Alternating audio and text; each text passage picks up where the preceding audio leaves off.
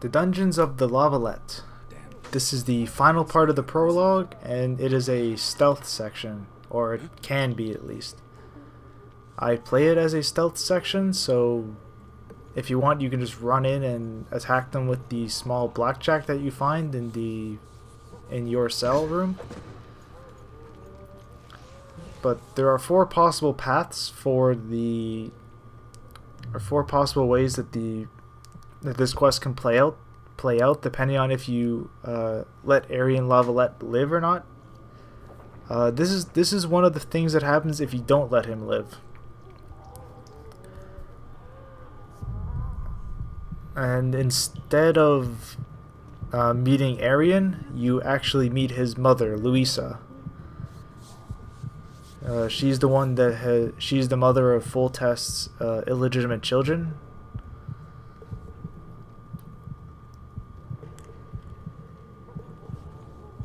The potion I drank a minute ago was called the cat potion. It kind of gives you like super crazy vision. It lets you see in the dark perfectly, and it also lets you see kind of the internal organs of your enemies, or just anything that isn't you. So if you go up the stairs on the right, you can get a key from the guard in the back. The reason I'm waiting there is because of that guy. I'm actually playing this entire section as a stealth. So basically I do not get into a fight. Well, actually I get into a fight in this section because it's physically impossible to sneak past them. At least I'm pretty sure it is. Actually no, because when you leave, Vernon Roach says he compliments you on sneaking out quietly. What I'm doing in this part is I'm heading to the torture chamber to rescue Louisa. If you go on the path to the left and you don't get the key to that door, you do not actually come down here, and you actually do something completely different.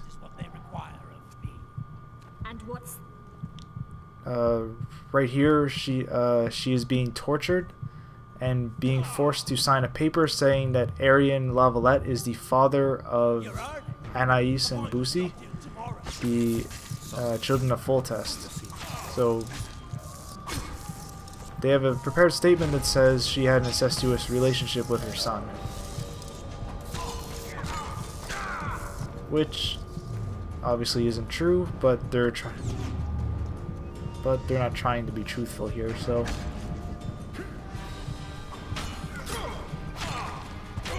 Yeah, watch out for the executioner. You saw what he did with that one hit. That was the bleeding effect.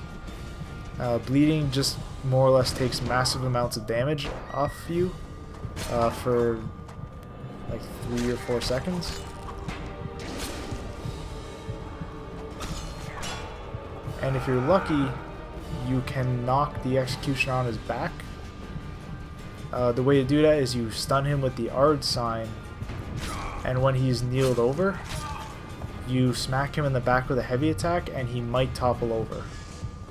That gives you lots of free hits. And now that the executioner is dead, you free Louisa.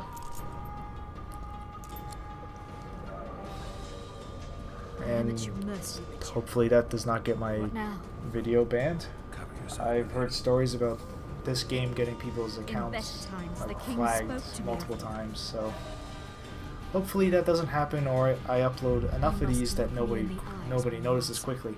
Did you slay Foltest? No. Well, whatever happens, just gonna have to roll with it. You should be glad. That's about all I got at this point. I have to gouge out those devil's eyes otherwise. I am glad, my lady. I like my eyes.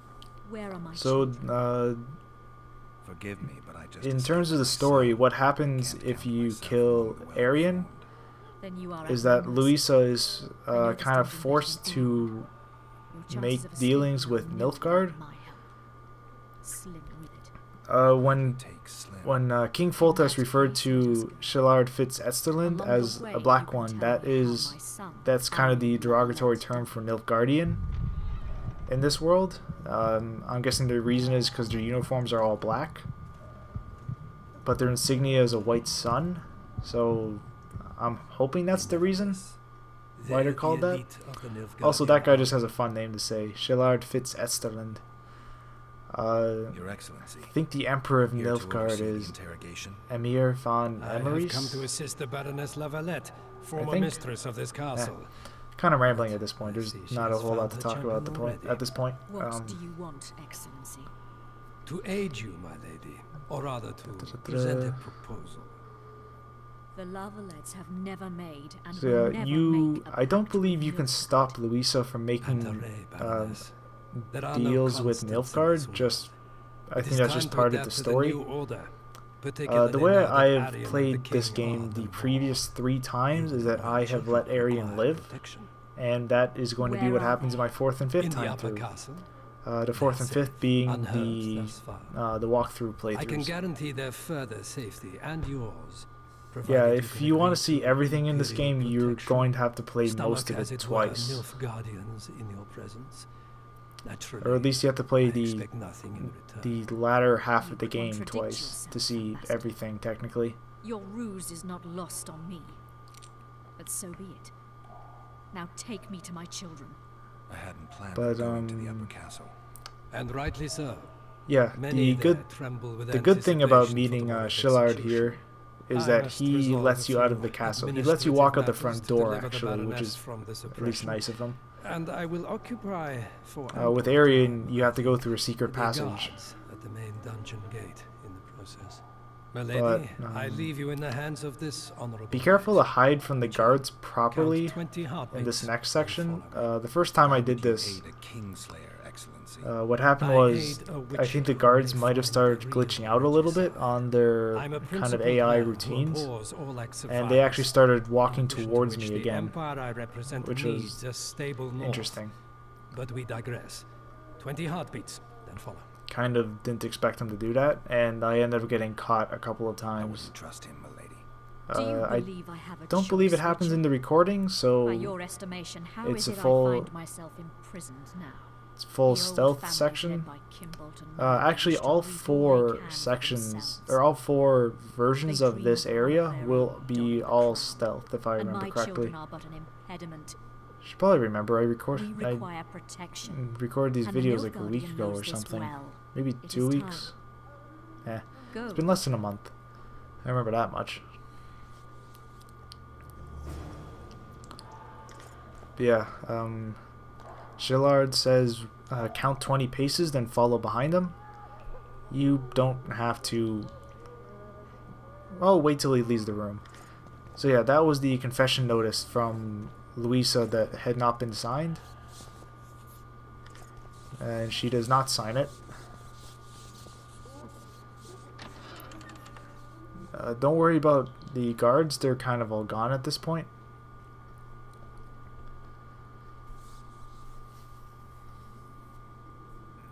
Yeah, don't run up too quickly or else you can get caught by that guard, I believe. You go up far enough, Shillard will start calling out to the guards. There he goes.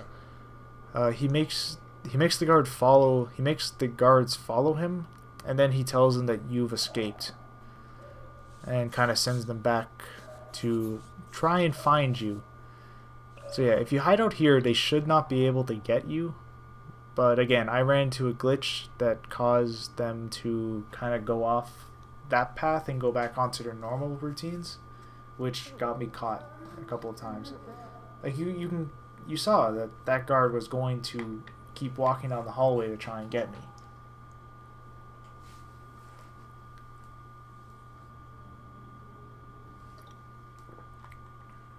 But you can see on the minimap, when the last red dot goes by, you're free to just walk out the front door, actually.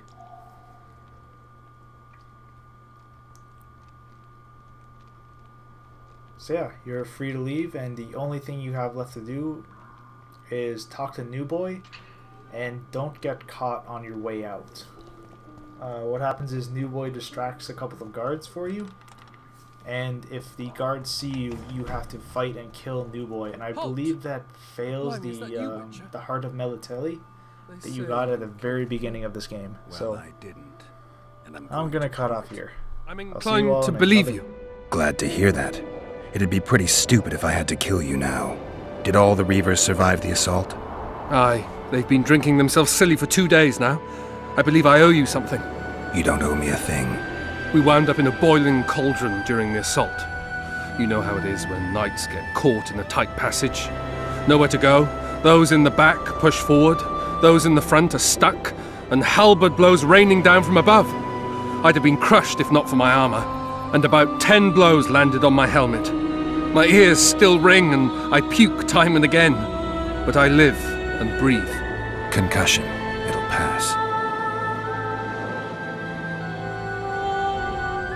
Were you on patrol with the Reavers when they ran into those Scoia'tael? Aye. Kenneth mentioned the unit was especially vicious. Notice anything out of the ordinary? A unit emblem or something? Right you are.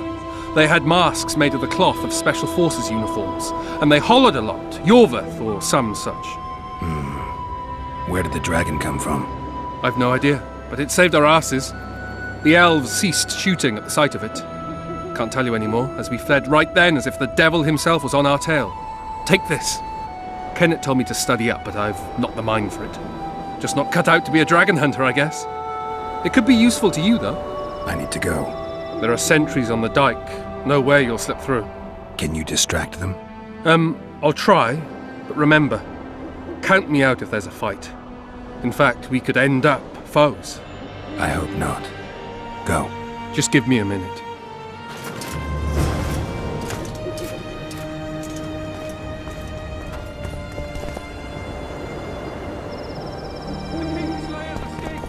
We need to cut him off! Follow me! All right, let's go!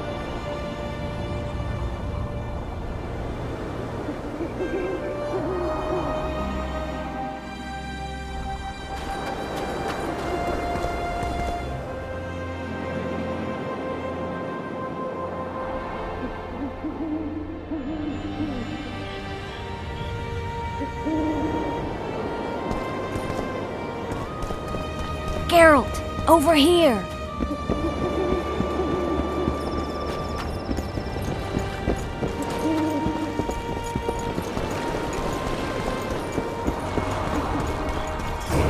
Peace and quiet. I'm impressed. The boys were betting you'd turn the dungeon into another Blaviken. Can we sail? That peace and quiet might disappear irretrievably at any moment. Triss, is everything all right? Not exactly. I'm no longer the royal advisor. I've lost my post, my home in Vizima. Witcher's mistress, they call me. Kingslayer's whore. Triss, you put yourself out there. I ran into a hangman torturing Louisa La Valette, trying to force her to confess to incestuous relations with her son. Foltest's children were to be Aryans. Sons of bitches. The hangman has hanged his last. But Shillard has the Baroness and her children. An interregnum is chaos by definition. Rats like Baron Kimbolt and Count Maravel rule Temeria now, or strive to. But no one save old Natalis can restore true order. Natalis is far away and of low birth. The crown's simply out of his reach. Baron Kimbolt, on the other hand. Politics is secondary right now. Vernon, learn anything new about the Kingslayer? A week ago I got a message from an informer in Flotsam. He saw Yorveth in the company of a large, bald man, not unlike the one you described. A week ago? Sounds like a cold trail to me. We need to start somewhere. The trading post is a few days upriver, in the forests that lie on the Aedirnian border. Yorveth's territory. Flotsam it is, then. Triss. Yes? I'm a bit beat up. Will you look at my wounds? Mm-hmm. Let's go below deck. And I need you to tell me about Yennefer in detail. I want to hear it all, even the things you don't want to tell me, even the things that might hurt. Prepare to cast off! Clear the lines and all aboard! Lines clear, Captain!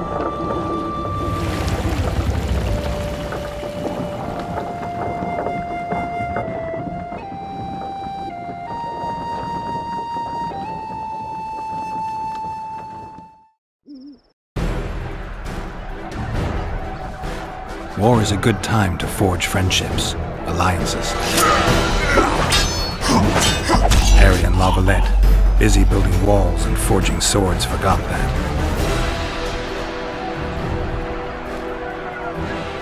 When he was gone, those he loved were forced to forge friendships with those he hated.